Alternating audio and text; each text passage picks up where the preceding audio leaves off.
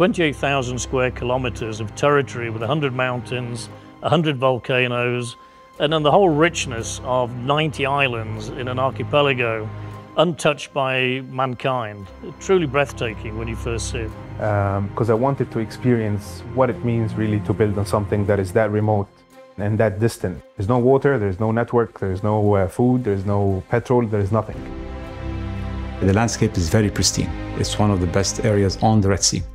So the Red Sea Development Company, in developing that, acknowledged that and want to develop it in the most environmentally conscious way. Conventional buildings give rise to high levels of waste, could be typically 10 or 15%. That can be largely eliminated by bringing pre-finished units on the back of trailer beds, and they're simply craned in position and connected up.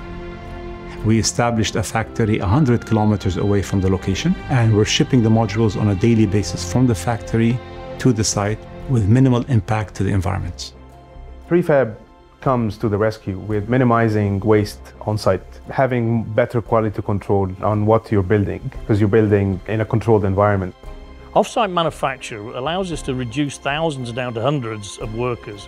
We build it safer, to a higher quality, faster, and hopefully we build it cheaper. We're doing something that is groundbreaking, that will change the face of the region. And I'm still amazed every single day with what's happening.